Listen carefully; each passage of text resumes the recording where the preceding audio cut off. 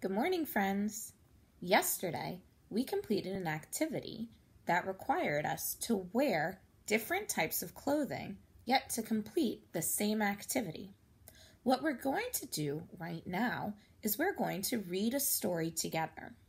After we read that story, we're going to see if we can connect what happened in our story to the activity we did yesterday. And then we'll see if we can connect both our story and yesterday's activity to the mystery of how we can help keep our ice pops cold, even when they're taken out of the freezer.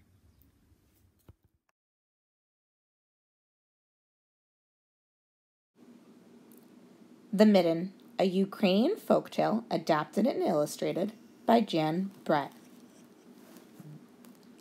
Once there was a boy named Nicky who wanted his new mittens made from wool as white as snow. At first, his grandmother Baba did not want to knit snow-white mittens. If you drop one in the snow, Baba warned, you'll never find it. But Nicky wanted snow-white mittens, so finally Baba made them. After she finished, she said, "When you come home, first I will look to see if you are safe and sound, but then I will look to see if you still have your snow-white mittens." So off Nicky went, and it wasn't long until one of his mittens dropped in the snow and was left behind. A mole, tired from tunneling along, discovered the mitten and burrowed inside. It was cozy and warm and just the right size, so he decided to stay. A snowshoe rabbit came hopping by. He stopped for a moment to admire his winter coat.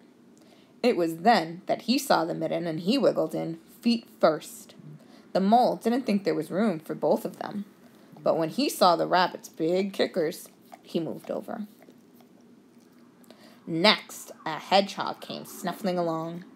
Having spent the day looking under wet leaves for things to eat, he decided to move into the mitten and warm himself.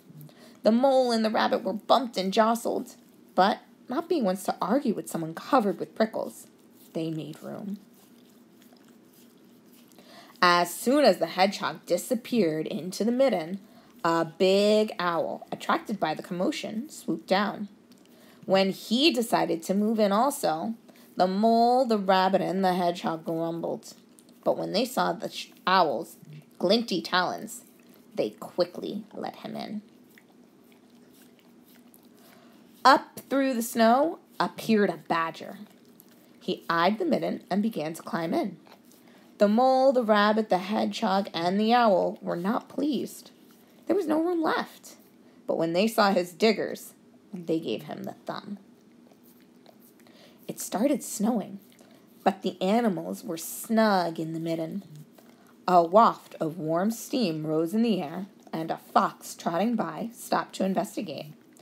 Just the sight of the cozy mitten made him feel drowsy. The fox poked his muzzle in.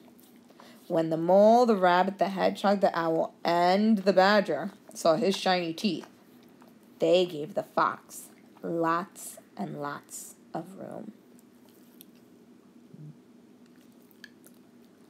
A great bear lumbered by. He spied the mitten all plumped up. Not being one to be left out in the cold, he began to nose his way in. The animals were packed in as tightly as could be. But what animal would argue with a bear? The mitten swelled and stretched. It was pulled and bulged to many times its size. But Baba's good knitting held fast. Along came a meadow mouse, no bigger than an acorn. She wriggled onto the one space left and made herself comfortable on top of the great bear's nose. The bear, tickled by the mouse's whiskers, gave an enormous sneeze. Achoo! The force of the sneeze shot the mitten up into the sky and scattered the animals in all directions. On his way home, Nicky saw a white shape in the distance. It was his lost mitten silhouetted against the blue sky.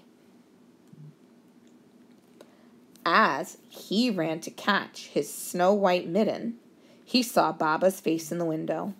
First, she looked to see if he was safe and sound. And then she saw that he still had his new mittens. Okay, friends, let's think about this. Why do you think that the mitten was a good place for that mole to burrow inside? What was the temperature of the air like outside of the mitten? What did the mitten provide for that mole? When you did your jumping jacks yesterday, you did your jumping jacks wearing your favorite summer clothes and then your heavy winter coat. After you finished your jumping jacks, which time did you feel more warm? When you were wearing your summer clothes or your heavy winter jacket? Your heavy winter jacket, right? How is your heavy winter jacket similar to the mitten that these animals were finding comfort from the cold temperatures inside of? What do you think?